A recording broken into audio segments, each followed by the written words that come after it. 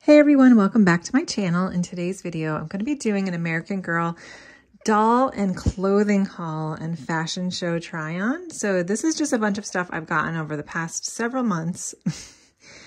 And as you can see, I have a couple dolls there. I have some of the 35th anniversary collector ones. And then I have two of the Girls of the Year. And then I have some historical stuff, Julie, Courtney. And I have some Corinne and Kira and some of the those, what were these called? Love Shack Fancy, just actually one Love Shack Fancy outfit. So oftentimes, if you guys have watched my previous American Girl hauls, you'll know that I try to only buy stuff on sale. And when I get stuff, I don't immediately open it up usually because my American Girl dolls are always in storage. I don't have a good place to display them. And so I just kind of let them build up until I have a good amount. And then I like to just do a big video where I talk about all the different pieces and try them on different dolls and just have fun with it. So let's get started. So the first two things I'm going to show you are just my little Love Shack Fancy things that I purchased. And I wanted all of it, but I tried to pick my two favorite things. So I really loved this cute little dress. I just think the pattern is so adorable. Here it is modeled on this gorgeous doll, which I hope to own someday. She's so cute. And then also the little box of shoes. Here's a closer look at the pattern and the little lace ribbon they sewed on there. These cute little flutter sleeves. And then this is the bottom. And it has a little bow in the back. Really pretty. And here's the shoes. I love that they package them in these little shoe boxes. It's so cute.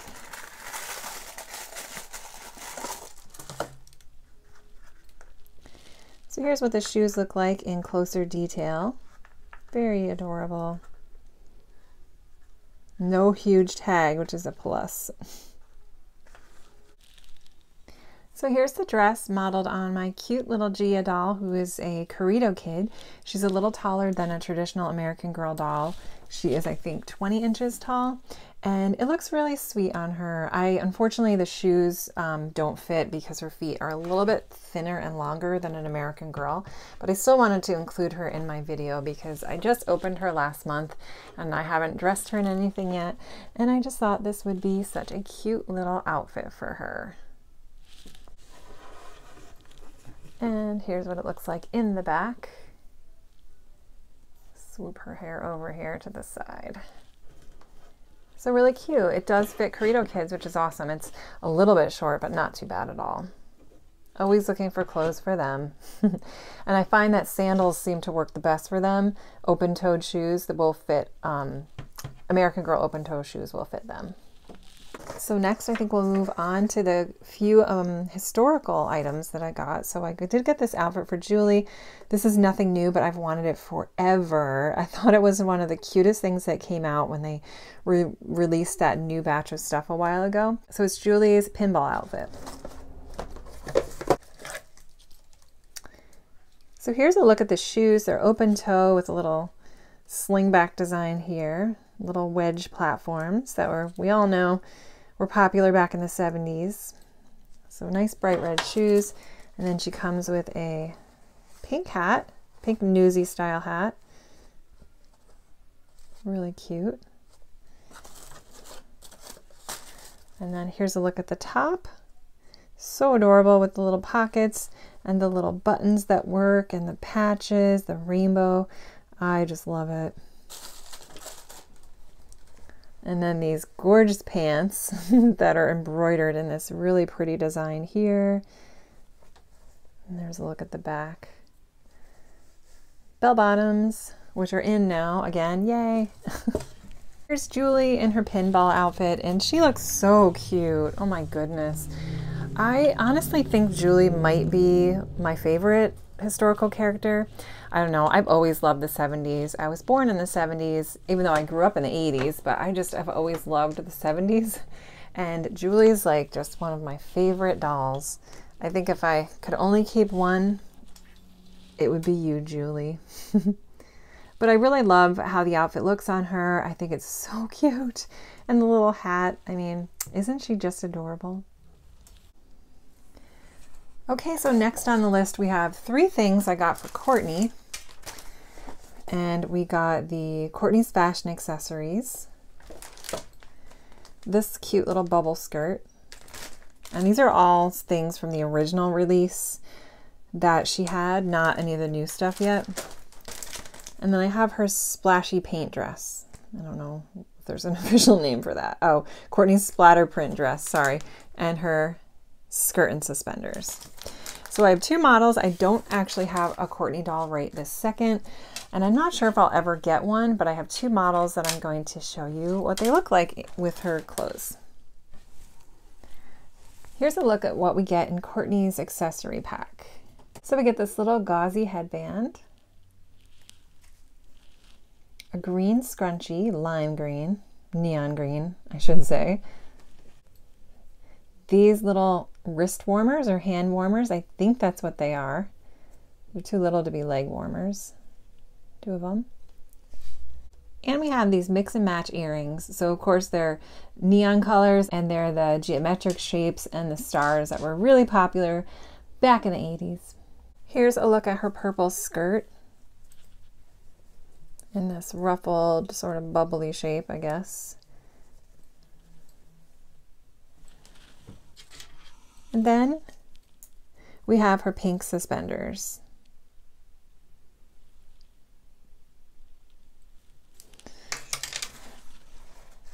And here's a closer look at her paint splatter dress, which is just beautiful. I love all the colors, the bright colors and the splatters throughout. The bodice is kind of ruched and crinkled. And then the back closes with Velcro, and I'm so happy they used black Velcro. Good job. So here is Gabriella and Tenny dressed up in Courtney's outfits. I really love both these outfits on them. I think they're so cute. And I have been using Gabriella as my 80s character because I don't know, I just like having her be from the 80s, and I think she looks so cute in all of Courtney's stuff. So she's always going to be one of my 80s girls, my Courtney stand-in. And then I also decided to try it on Tenny, which is my daughter's doll. Who she doesn't really want anymore, but she's such a beautiful doll, and I didn't really care too much for her actual character and release when she first came out, but I do like using her as an 80s character now. She has a ton of hair, and I think what I might do sometime is maybe crimp it so she can be totally 80s, but I think that this outfit looks really cute on her, the neons and the purples. And yeah, so I am excited to keep continuing to collect Courtney's stuff, but I probably at this point won't get the Courtney doll just because I like Tenny and Gabriella to be my 80s girls. So the other item I received, I forgot to show you, is Courtney's Pleasant Company doll, which of course is Molly. And I'm so happy that they released it like this because I love the packaging, and I don't have a Molly mini doll yet, so this was perfect. So I'll go ahead and get her out and give you guys a little look. In the box, we get this cute little mini Courtney magazine, which shows Courtney, and you can kind of see the scale there of the doll. And if you want to read that, it's just a tiny little story about how she got her doll. Very cute. And then, oh, this is so adorable, but we get this tiny little Pleasant Company magazine catalog. I totally remember getting these when we were little and just drooling over them. Kirsten was my favorite. I never had her. I never had any American Girls when I was a child or a kid. We just, I don't know. We just couldn't afford them, I guess. But it's all about Kirsten. And then we have, of course, Samantha. Oh, remember these? The little poses. I just used to love the miniatures and, I mean, all the fantastic accessories that they had back then. And Molly. So really cute. This is such a cute idea for them to miniaturize this little catalog. So adorable. And then here's her little box. So really cute. Just a tiny little version of the Pleasant Company packaging. Absolutely adorable. I'm going to try to slide this ribbon off without ruining it. Let's see if I can. Oh, well, you don't have to worry about it because of Velcros. Okay, perfect. So there we have the Pleasant Company logo. Really cute. I love how much focus the books used to be back then.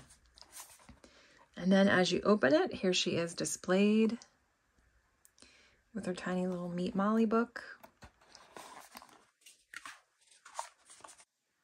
And here's a look at the book. Really tiny. I don't think I can read that. Oh, I can read it with my eyes. I'm surprised I can. Complete with some illustrations. I'm always curious if this is the whole book.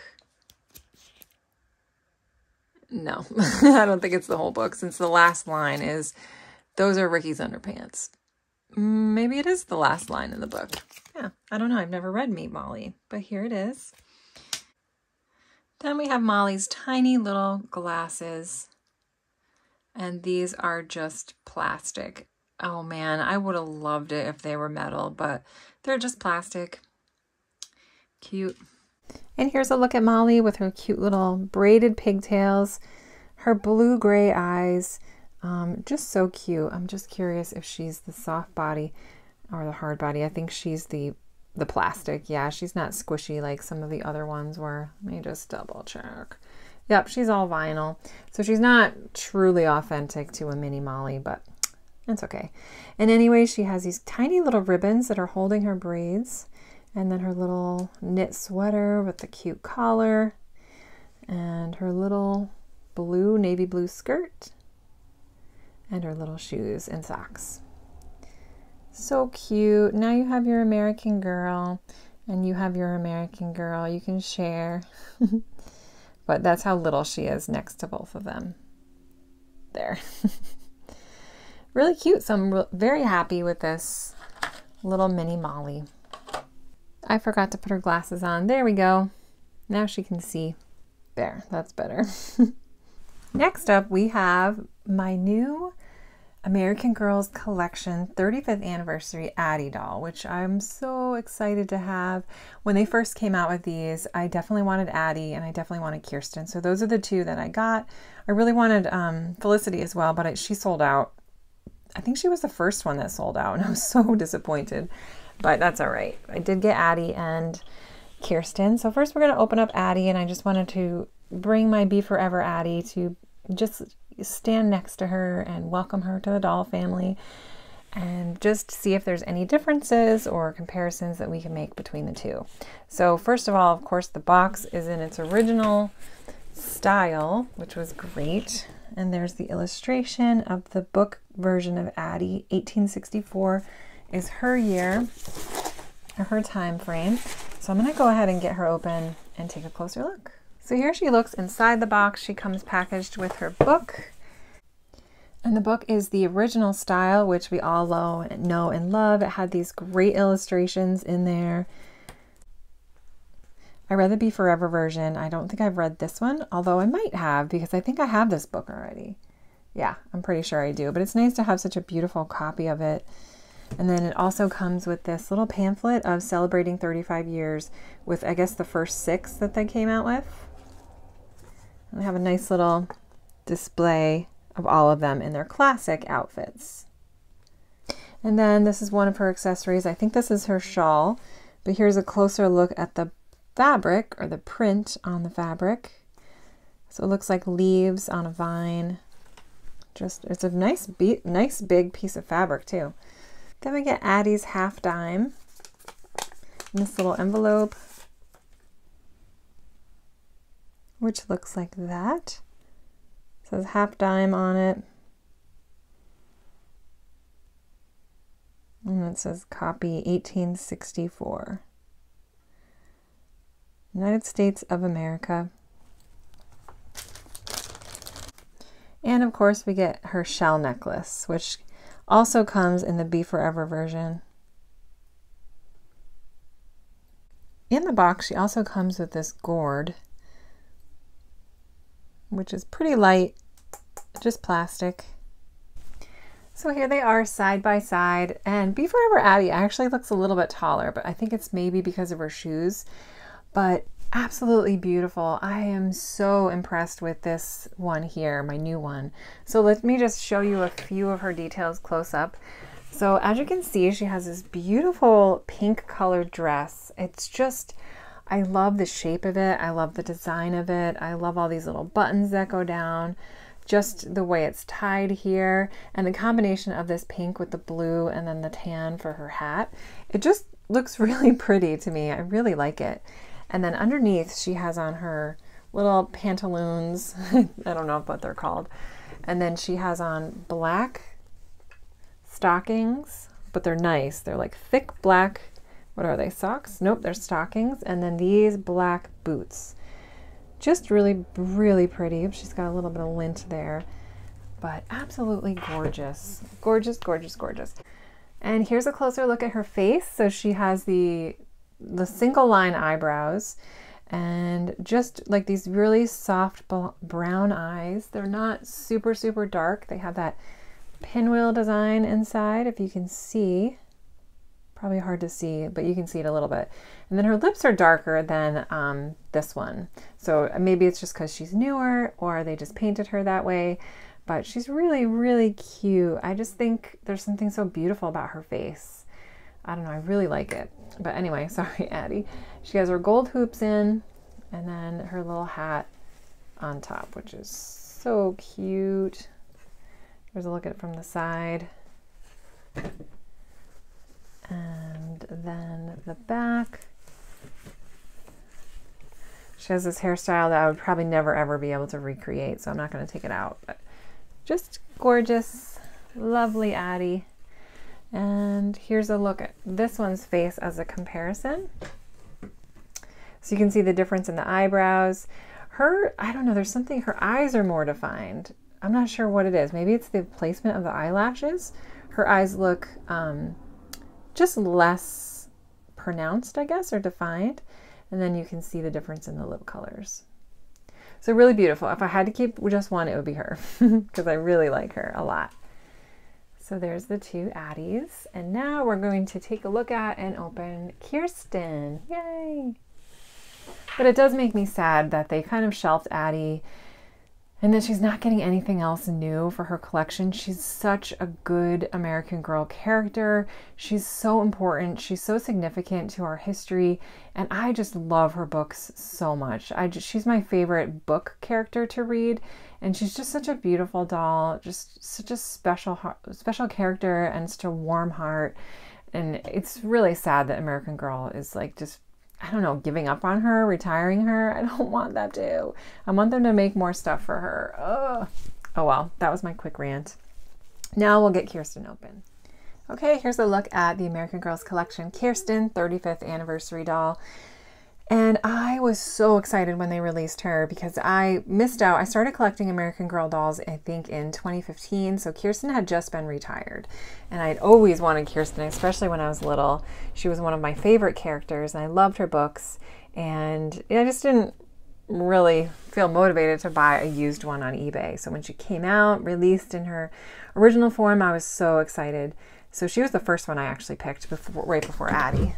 So here she looks in her box. You can see her cute little face and her cute little artwork here. I always was fascinated by the fact that she was from Sweden. And yeah, let's get her open and take a closer look. Okay, so Kirsten comes with her original book, Meet Kirsten, Book 1.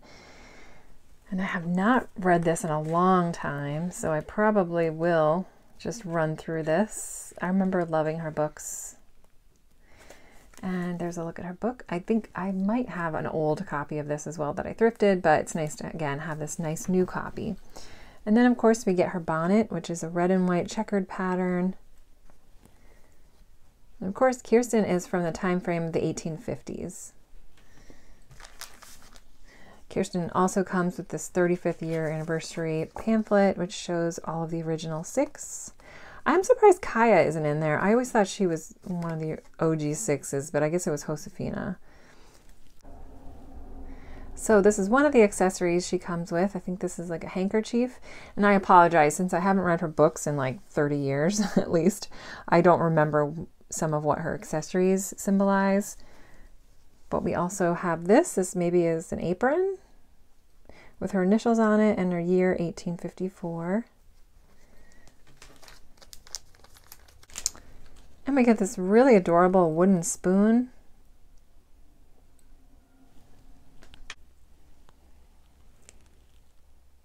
And we get this beautiful heart-shaped necklace. It's almost like amber or topaz or something like that.